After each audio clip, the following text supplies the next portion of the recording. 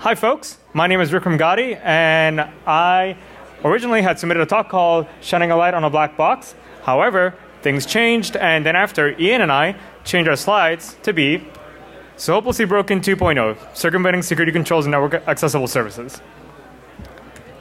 So like I said, my name is Ramgattie. I'm the one on the right here.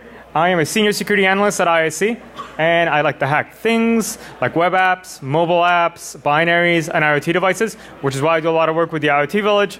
I like to read a lot, and I'm always confused. Then we also have Ian Sinderman. Hi. Well, that would be me. I'm a security analyst at IIC as well. I may have been a low-key carny as a child. I also like to hack things, web apps, IoT garbage, some hardware, tech obscura, that sort of stuff. I always like to try and learn new things. I always like to teach them as well. Whether that works, maybe not.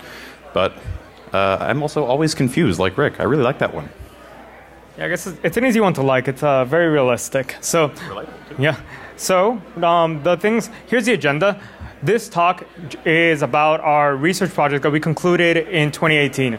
During our research project, we hacked a bunch of embedded devices.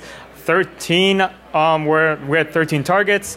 We got a remotely exploitable shell in 12 of them, and these are the 3 best stories that I could fit in half an hour, or that we could fit in half an hour. And the idea behind it was that we were trying to find remotely exploitable bugs in embedded devices. So, which is kind of what you do when you play the SOHOpelessly Broken CTF. And throughout the whole presentation, we're going to cover 3 devices: the Buffalo Terra Station, the Drobo 5N2, and the Netgear R9000. These are all devices that we bought, I think, early last year, so I would say March-ish. And then we hacked in between then, and we ended everything in about October, November. But as we'll find out throughout the presentation, just because we concluded testing does not mean that our job was over. With the Buffalo Terra Station, we're going to be looking at how sometimes developers may be confused with how some functionality may work. We're going to be looking at a couple interesting HTTP headers. And then we're going to be talking about an interesting situation where responsible disclosure, where we responsibly disclose these issues to this manufacturer, and then they didn't respond to us, and some stuff happened where they tweeted some information and then deleted it. And it's all very humorous yet concerning. Then we have the Drobo 5N2. We're going to be talking about how we reverse engineered the protocol, which is what this talk was originally about. And then after that, we're going to be talking about how we found the keys to get into the Drobo under the device's doormat. And then last, we have the R9000, which we'll be talking about an interesting authentication mechanism and how we were able to fake a call from inside of the house. And then after, a tale of bug bounties and bug bounty companies that we ended up in. And then after that, we're going to have a conclusion where we talk about responsible disclosure, the stuff that we found, how we found it, and comparing our study from last year with our original study from 2013. So without further ado, I'll kick it off with the first one. The Buffalo Terra Station. This is one of the devices that's actually in the CTF right now, and after you figure out how easy this is, you'll score some easy points. The Terra Station, with this very easy name, is a Soho Enterprise business grade NAS, and it runs between $2,000 to $4,000. It's made in Japan, and it has an administrative web application. And I'll pass it over now to Ian to explain everything else. Okay. So this web app has this wonderful JSON API. So one thing that I really dislike about JSON, at least in the context of, well, I guess everything, is application JSON.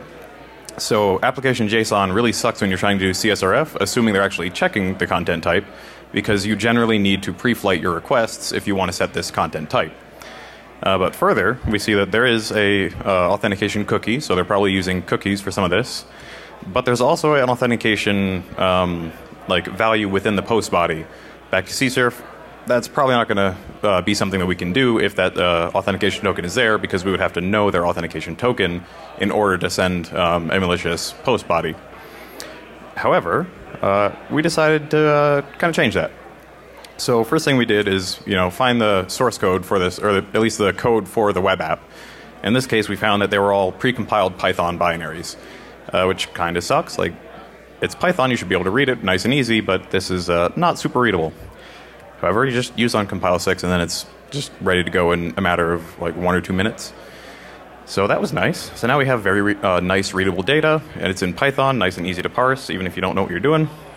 And then we see some rather concerning stuff here, like skip auth. Yes, please. I'd very much like to do that.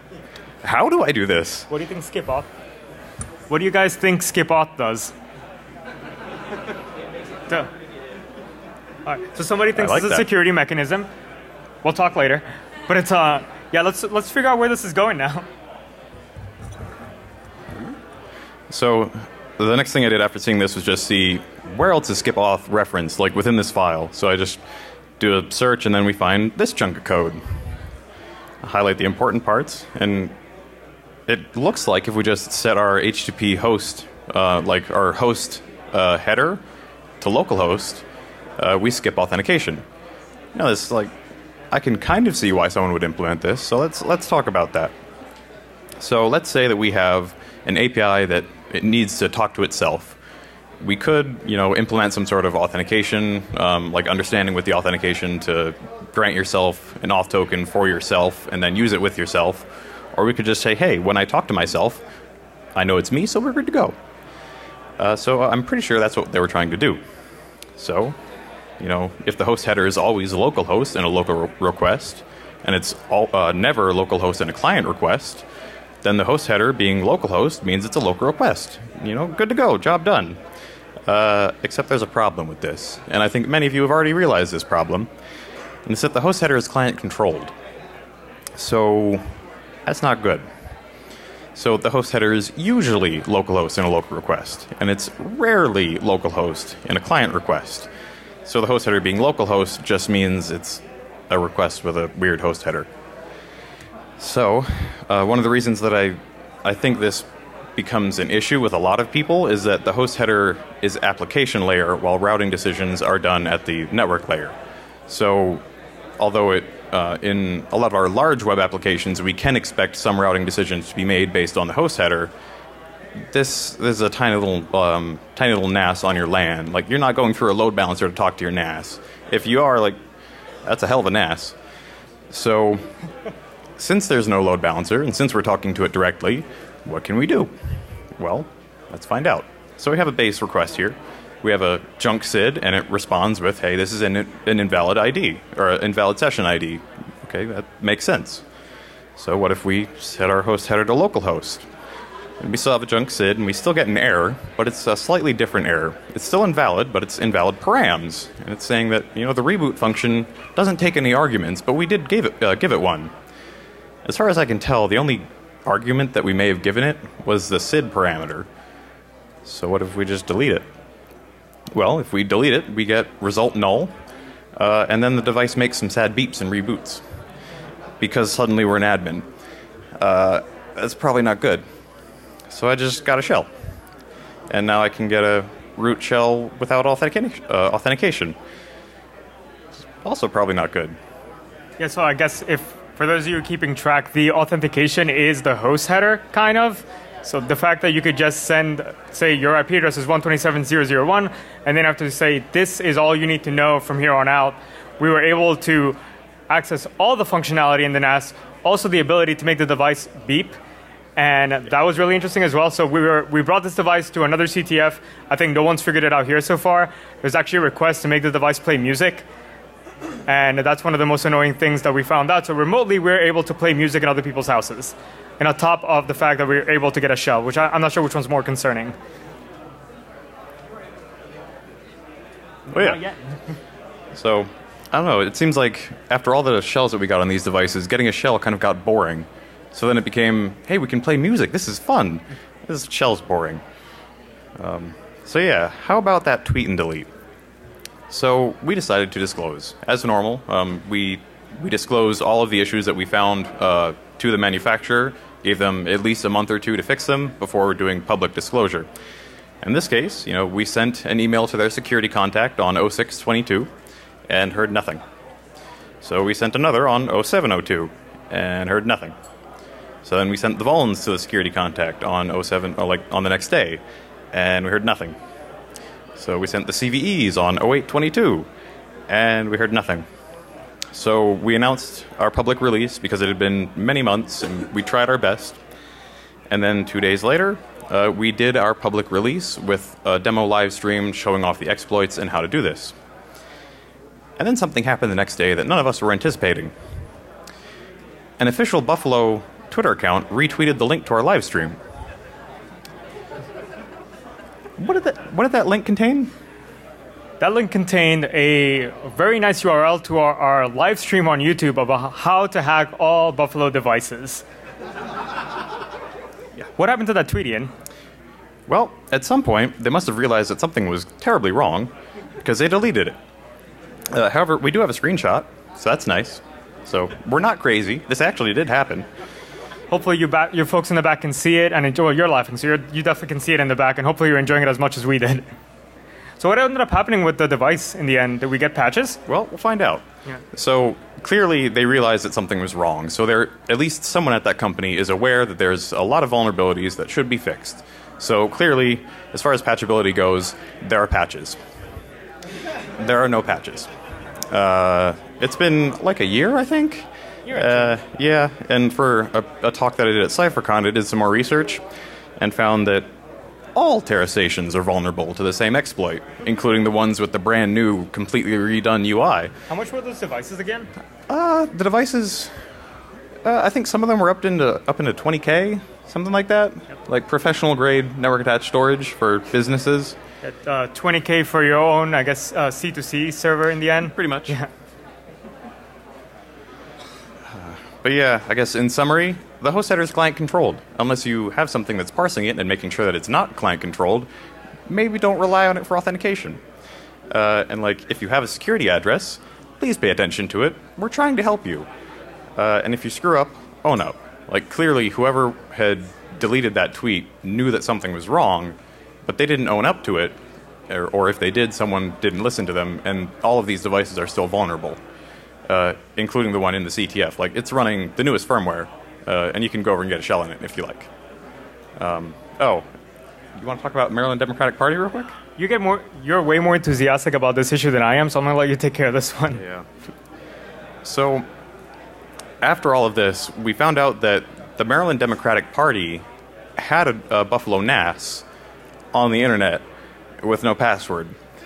And while we were doing all this research, another research company found it and contacted them and then like did a release about it.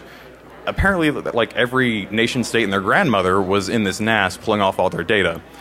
But the Maryland Democratic Party did take care of it. They put a password on it. So it was still on the internet, but they put a password on it. And then we released this. So I guess I'm pretty sure every nation state and their grandmother can Google. So sorry, Maryland Democratic Party. We tried. Just to be clear on that one, we didn't hack them at all. That never happened. Let's make sure I don't want to hear about that later on from anybody. But it's kind of funny because we give a lot of these presentations where we tell people about like, hey, their vulnerabilities that you're seeing it's in the system. It's like you can have the up-to-date firmware, you can have a good password. It's like if there are authentication bypasses, it's like false sense of security that you're leading yourself into. Don't get me wrong, it's important to have good passwords, it's important to keep your stuff up to date, but if there's no update and people can just change the host header to localhost and get in, you're just lying to yourself.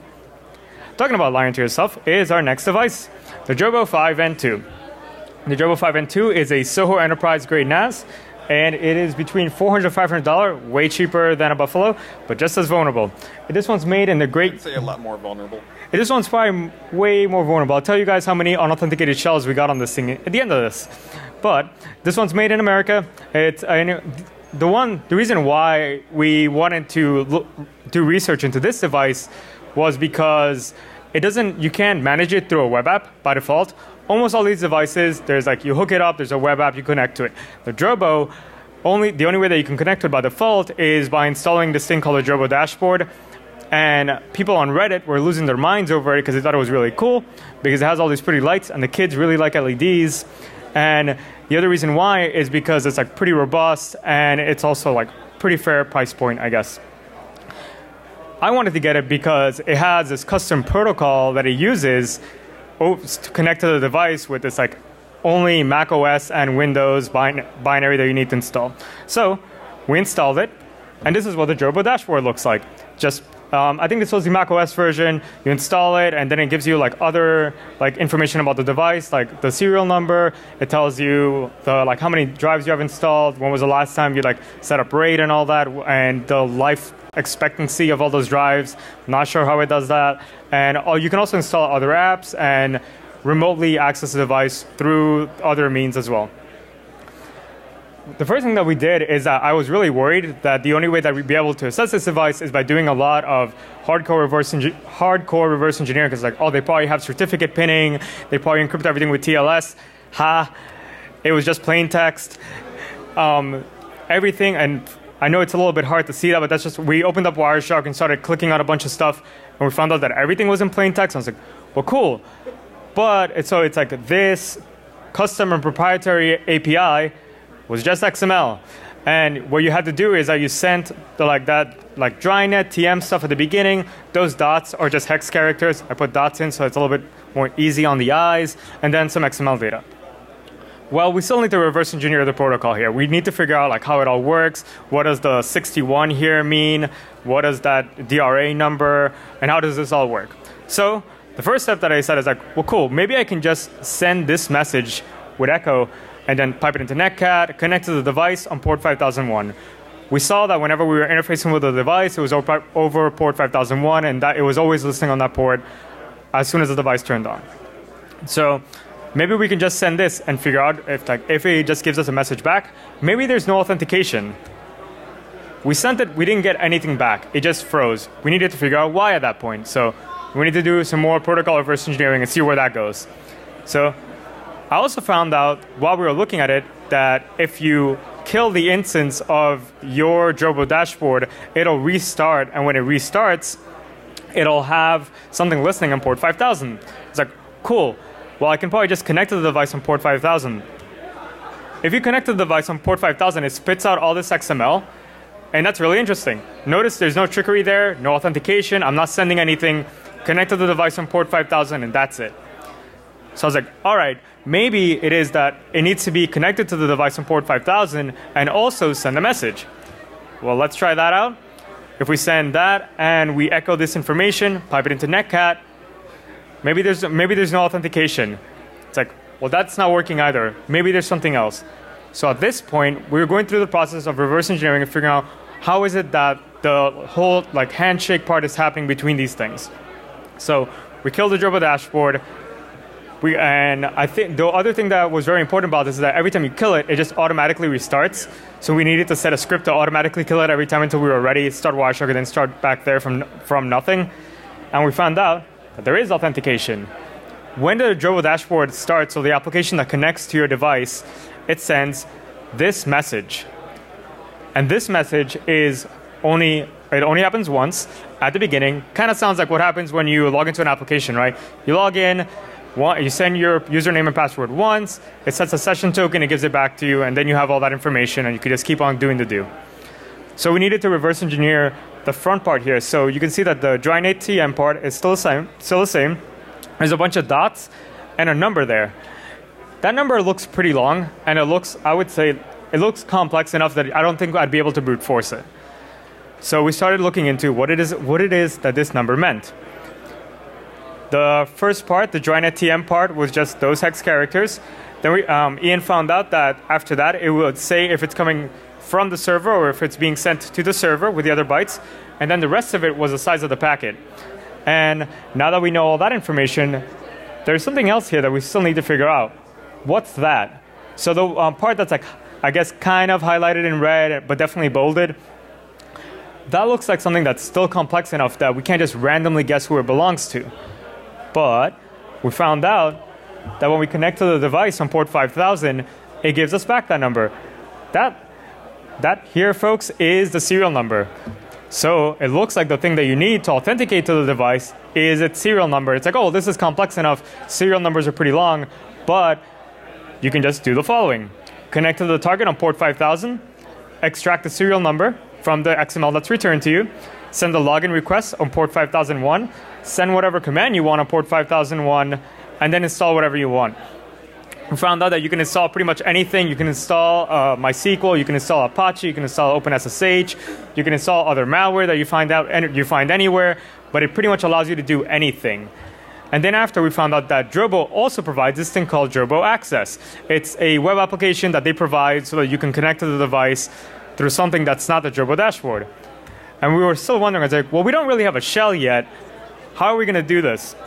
The first application that we installed gave us CVE 2018-14699, and I think that's a little bit hard to see for everyone in the back, so let's look at this a little bit more closely. Here's the device's IP address, 192.168.1.26.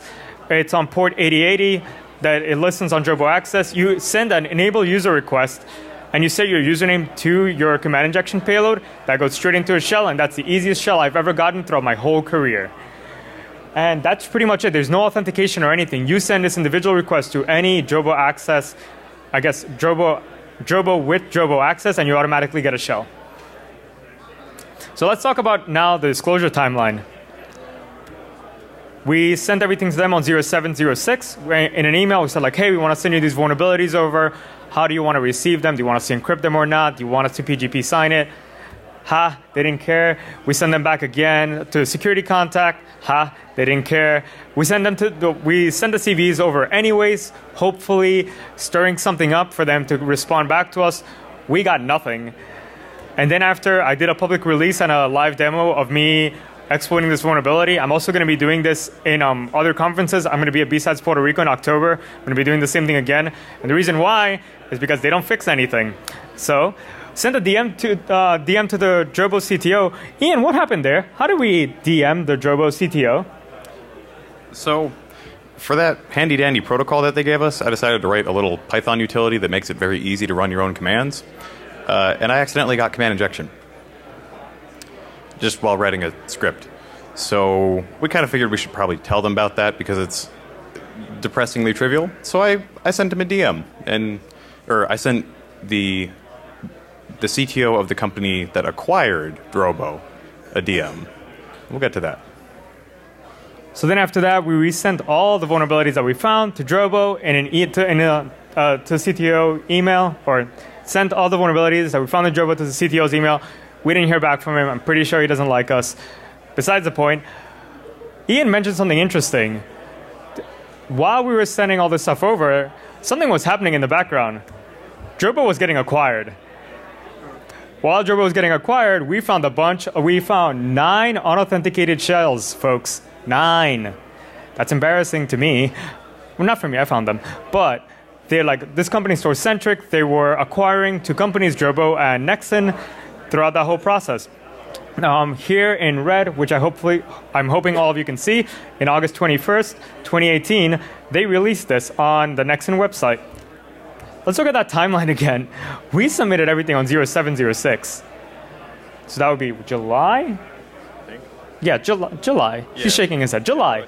And then after, on August 22nd, we sent them all the CVs. Throughout that whole process, they could have addressed these issues or just gotten back to us. I'll be honest, they could have been just busy with their acquisition and not really in the mood to deal with 9 unauthenticated shells. Sounds like their problem, not mine.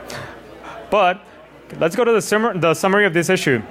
Having a proprietary protocol does not make you safe. Just because you're prescribing to the idea behind, like, if it's mine and nobody else knows about it, nobody can find any exploits. That's not true. There are many good reverse engineers out there. They will figure it out. It's a bad idea to authenticate with the thing that you're providing users. They probably shouldn't be authenticating users with a serial name or their serial number. I probably wouldn't be authenticating people with their name. And pay attention to your support tickets. We sent a couple support tickets in hope that they would address these issues. Never got addressed. And then last up, it's like, if you end up screwing up, like Ian said, it's probably just to own up to it. It's like, if somebody submitted these things, maybe it's time to address them. There was also some other thing that happened that was interesting throughout this whole process. When I was sending them these emails, we got blacklisted. Our IP just got blacklisted. Now, that makes no sense. Why would you blacklist somebody who's sending you an email and I'm hacking a device that I have in my house? Those things don't add up. Those are very separate things. But that was whatever. I give them the benefit of the doubt. I actually give all these companies, despite all the headaches, the benefit of the doubt. May have just been that we downloaded the firmware too many times. May have just been that we're a security company and it looked like fishy traffic. I understand if those things happen. I don't understand not addressing the issues that we reported. So now I'm passing it over to Ian for the Netgear R9000, which is the last device we're going to be looking at today. And this one's really a doozy. Have fun, Ian. No idea. So the R9000 holds a special place in my heart for good reasons and bad reasons. But we'll get to that. So it's a flagship router by Netgear. At the time that we did our research, I think it was like the most expensive one they offered. Something like $350 to $500. It's aimed at like power users, that sort of thing. And has a rich feature set with all sorts of fun applications you can run on your router because you need to run applications on your router. And it's administered via a web app, a mobile app, and Telnet if you cheat. Of course I cheat. But it also has a bug bounty for vulnerability disclosure, and only a bug bounty for vulnerability disclosure. And we'll get to how that kind of broke things in a minute.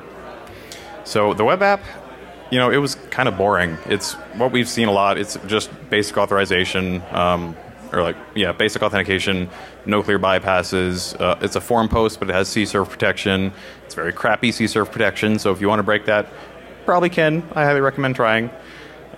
So I started poking at other things, like the mobile API. So it's a SOAP API, which, yeah, it's not fun to work with those, but it's different. It has JWT-based authentication, which is, it's okay.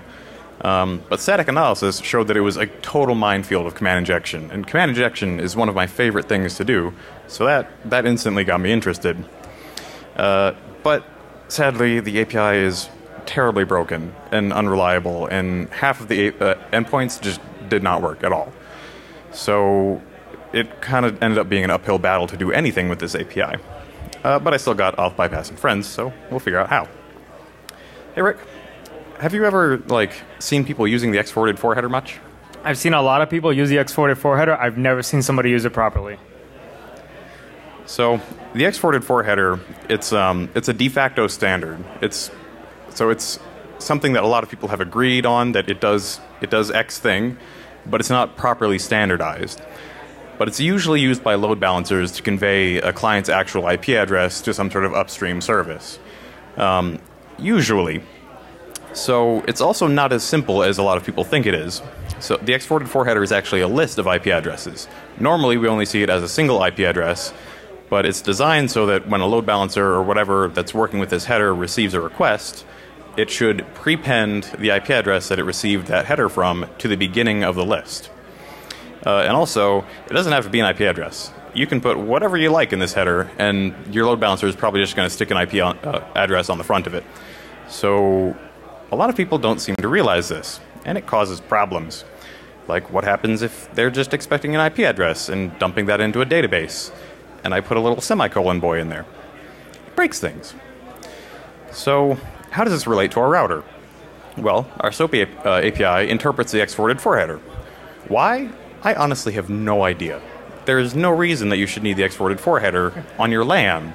Again, you're not talking to your router on your LAN through a load balancer. That would be a hell of a router. But static analysis also showed that the R9000 is probably the only Netgear router or device that interprets the X-forwarded 4 header. I downloaded all the firmware that I could find, unpacked it, searched through it, and the R9000 was the only one with an instance of the X-forwarded 4 header. So that's also weird. But what can we do with it? Well, here's the problem. So HTTP requests are handled by a CGI server, and this is UHTTPD. That CGI server sends those requests down to a downstream process. In this case, NetCGI is what handles all of our SOAP API requests. So UHTTPD will take something in, take the request, turn all of the headers into environment variables, and then toss that down to a different process. So NetCGI uses the remote address environment variable to determine if a request is local. And much like the Buffalo, it will whitelist itself so it can talk to itself without having to deal with authentication. Now normally, the remote address environment variable is what you would want to use for this, because it will be the actual IP address that request came from in normal circumstances. And even if you try to change it, chances are you're not going to be able to mess with it. However, UHTTPD just replaces the remote address environment variable with the contents of the X-forwarded 4 header. For some reason, I'm a complete RE scrub. I'm a graph scrub and everything. But even looking at the assembly, I could tell that that's exactly what that did. because it was like 10 lines of assembly and that was it. So, yeah, that's not good. Because if we can say that we're whatever IP address we want, and it uses an IP address to determine if you should bypass authentication, why can't we bypass authentication? Well, we can. We just set x-forwarded4 :192.168.1.1, and suddenly we're an admin on the SOAP API, and we can do whatever we like. So thus, CVE 2019-1251.0 was born. So, I wasn't satisfied. Because, you know, auth bypass isn't fun if you don't get a shell, right? So I got a shell. CVE 2019-12511.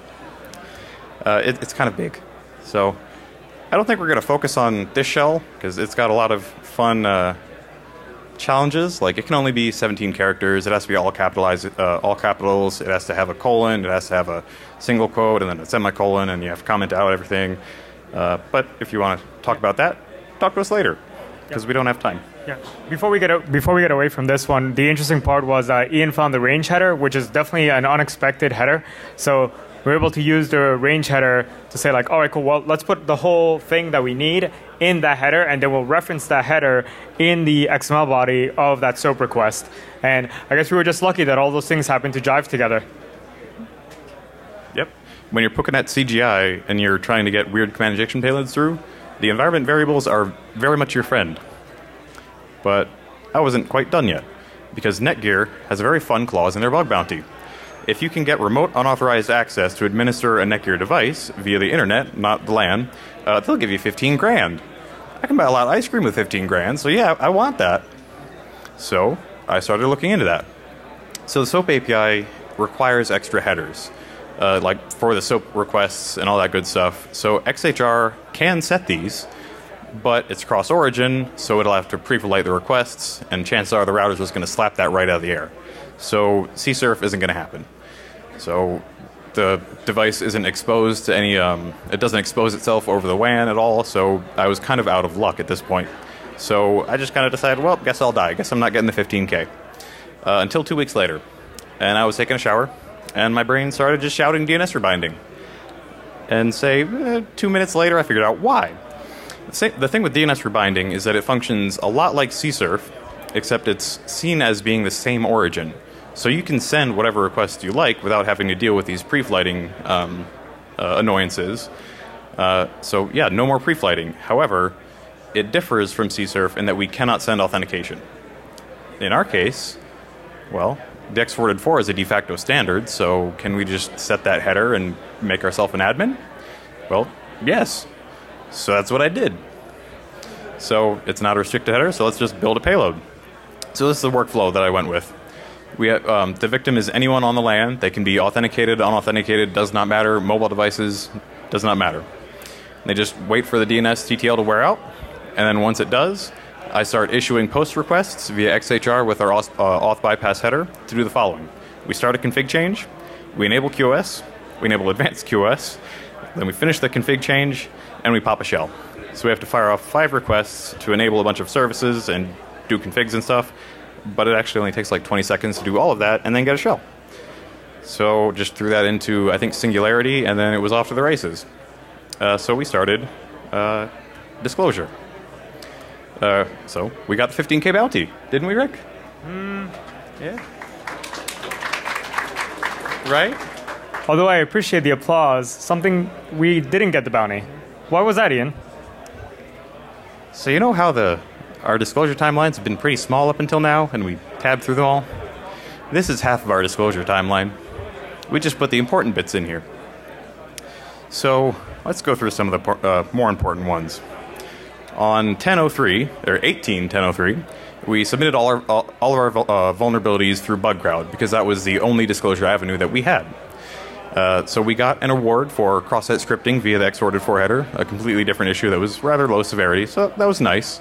But we didn't hear anything else for 2 months, until Netgear stated that they can't reproduce the command injection issue, and they had, in the meantime, released new firmware, and asked us to test again and record the proof of concept so they could figure out what they were doing. So we did that. You know, we verified that, yes, I can still get root remotely, and I gave them a nice video. So they marked the command injection exploit as triaged, which was nice. That was a little over 2 months after the initial release.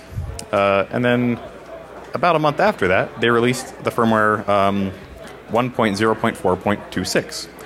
They didn't tell us about that. They just released it. And then about a month after that, or half a month or so, I got a hunch that, I think they fixed everything without telling us or giving us rewards. So I checked. And they had. So we confronted them. And they marked everything as unresolved and gave us degraded rewards. Like, that command injection and auth bypass that lets you do admin and everything? Totally not critical. Totally. So, whatever, that's fine. We just wanted to disclose the issues. We're not actually going for the money, although it would be nice. So we asked for CVEs, because Netgear was a CVE numbering authority, so they should be giving us CVEs for their products. And they just didn't respond. And then something like a month later, we asked for CVEs again, and they said, we're not doing CVEs anymore. Okay, then why are you with CNA?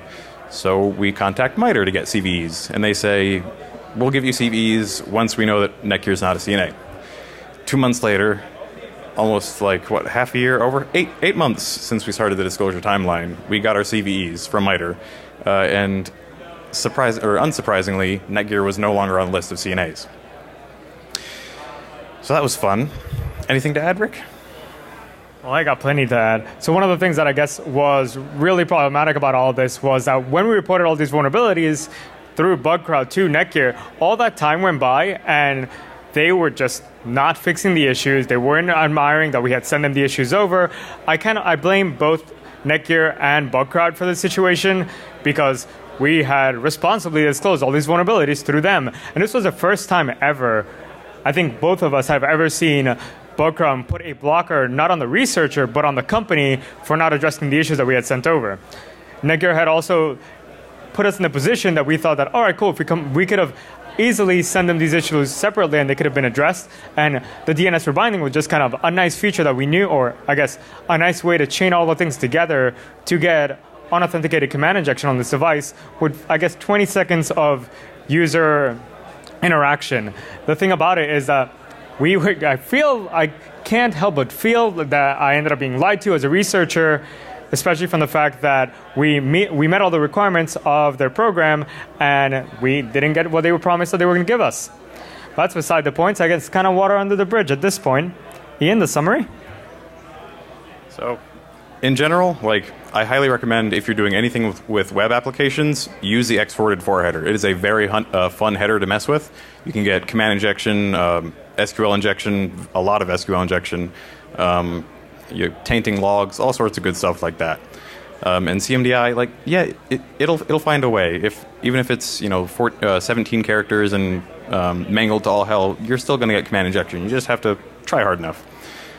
So again, environment variables are your friend. DNS rebinding is remarkably powerful. This was the first time that I had used it, and it kind of blew my mind because suddenly all of these attacks that require authentication tokens or require bypassing CSRF protection become extremely easy to do as long as you don't have to worry about authentication. And if you have a bug bounty, please communicate with us. Don't just leave us sitting there for 2 months, 5 times. And if you stop providing a service, communicate. You can say, hey, we're not a CNA anymore. And also just communicate in general. It's nice. And for bug bounties, we found out a few times now that bug bounty programs, the companies don't have much of an incentive to treat researchers fairly. They can just say no, and you can't really do much. There's no incentive for them to not really do that aside from just people getting angry. And bug bounties probably shouldn't replace your security contacts. We would not have gone through the bug bounty if we didn't have to. But that was their only security contact. That was the only way that we had. So that's just how it ended. I guess, anything to add, Rick? Nope. No, that's kind of it. I know we're definitely over time, so we're just going to run through these conclusions and answer some questions at the end. For the quick conclusions, these were the things that were different from when we conducted our research project in 2013. In 2013, most of the shells that we ended up getting were through CSRF. We found out now, I think it's more that security research in general has gotten to a spot where it's easier to get a hand of different ways to bypass checks, especially authentication checks. So in this case, we didn't need to use CSRF for any of these. We just used a lot of authentication bypasses. One of the things that was nice now that we didn't see in 2013 is that in 2013, a lot of the devices had executable stacks. We found, I think, 2 buffer overflows in one of the ASUS routers that we hacked. Those did not have an executable stack, so we had to do ROP and a bunch of other really fancy stuff to eventually get a shell. That was not the case in 2013, where just pretty much it was the bottom of the barrel with regards to security. And software packages were really out of date in 2013. They're really not that much anymore. One of the bugs that we found a lot in that study was that SMB was horribly out of date, so you could do symlink traversal. That's really not the case anymore for a lot of these. It's much more up to date, and I guess nicer from both the security perspective, because you get to try to find new, interesting security vulnerabilities instead of these old ones. And before, we didn't see any publicly documented security contacts. A lot of the times we were just emailing people that we found on LinkedIn. Now we did see some manufacturers, for example, ASUS, TerraMaster, Synology, QNAP. A lot of these companies actually tried their best to ensure that the vulnerabilities that we were disclosing were getting addressed. And publicly documented disclosure outlets, the 2 that I mentioned that I think were the ones that made me the happiest were QNAP and Synology. Yeah, definitely. Yeah. QNAP and Synology were very good about all the issues that were reported to them. As soon as we reported to them, they responded within a day or 2, and they addressed the issues, and they had us check to make sure that everything was good. Let's find out what stayed the same. Devices are still remotely exploitable. Given the 125 CVEs that we found, I think that's pretty easy to understand. There's still plenty of CSRF. Like I said in the previous slide, before we were using that for the exploit chain for a lot of the stuff. Now we don't need to use it as much because we found about a lot of authentication bypasses. OS command injection is still a problem. That's probably one of the vulnerabilities that we focused on this time around. And security through obscurity is still alive and well. We looked at a lot of manufacturers that the way that they would do stuff, it's like they would try to do their own type of encryption or their own type of file hosting so that it would become kind of problematic, but it wasn't in the end. And here's some of the stuff that stayed the same what changed but stayed the same in manufacturers. Some manufacturers actually really care. I've been talking about Synology and QNAP a lot, not because I know anybody there, but it's because I was really happy with the disclosure process. Xiaomi too. Yeah, oh yeah, Xiaomi was another one that was very good. I think that's how you say it, right? The Xiaomi did a very good job of addressing the issues that we disclosed. They have an interesting bug bounty program. They paid us in toys. Never had that happen before, and even as a child. And a lot of the companies have bug bounty programs. Needless to say, I'm not very happy with companies like Netgear, who were partnering with Bugcrowd, and they ended up in this situation where we feel cheated. But a lot of other companies did actually pay out their bug bounties, and I'm happy for that. And some companies are really interested in working with researchers to get things addressed. A lot of the stuff that we reported, they were very much happy of they wanted to know, how did you guys find it? What did you do? Do you think that we have more instances? Can you check? Also, it's free work, so why not? But it's a really nice situation where they care about the security and they're trying their best to improve it. And that's kind of it, folks. These are me and Ian's Twitters. And we also love talking shop. We're going to be at the Village for the rest of the day until Sunday. We'll be here. We'll leave eventually, but this was a very good experience, and this was the results of 3 of the best results from our research project. There are 2 other people that weren't able to present with us today. That's Josh Meyer and Sean Marani. Those guys found a lot of other vulnerabilities, and it was great to work with them. Thanks for your time, and I'll open the floor up to questions if any of you have anything to say or ask.